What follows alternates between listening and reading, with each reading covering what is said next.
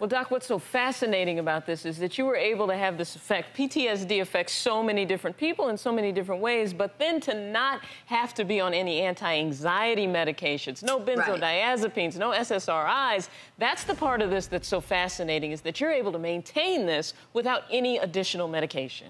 Because it wasn't like masking my symptoms anymore. I was actually addressing and solving the problem. So with misfiling that my brain was doing, the stories that I had told myself, explaining as like a 5-year-old, that this meant God hated me or something like that. In psychotherapy, you can discover those things, and I did, but I didn't know how to fix it, to stop that constant, like almost body memories and flashbacks and night terrors. And people all over the world suffer from this. They don't have any hope. And that's why I'm glad we're talking about this. Dr. Holland, before we let you go, do you see the point in time where this is going to be an accepted practice, or is this going to be a fight to get it more adopted more, I guess, throughout the world of psychotherapy and psychiatry?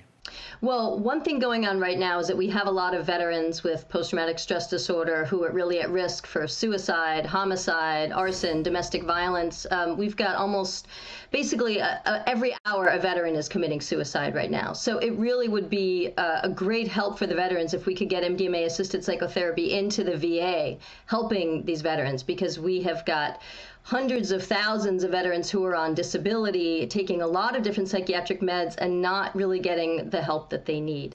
Well, Dr. Holland, thank you so much for being with us. And I'd be remiss if I didn't at least take this moment to make it very clear where we all stand on the street drugs like ecstasy, Molly. A very sad day last year when a young woman from the University of Virginia tried it once. Her parents were on this stage, had to bury their daughter.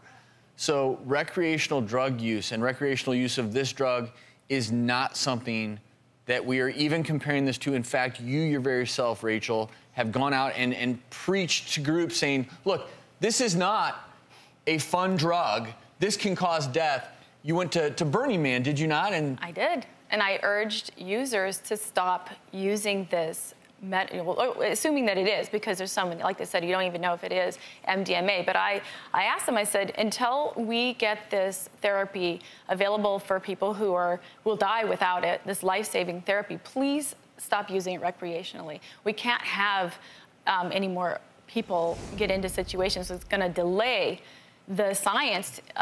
Giving it a bad rap. Exactly. And that's the challenge here, is how do we push the envelope with a drug that in the wrong hands can be dangerous, but in the right hands can be a cure, life-changing. So, Rachel, thank you. We're so blessed to have you. Hey, I'm Dr. Travis Stork. Press here to subscribe to the doctor's YouTube channel, and press here to help reduce tension. Hey, I'm Dr. Travis Stork. Press here to subscribe to the doctor's YouTube channel, and press here to help reduce tension.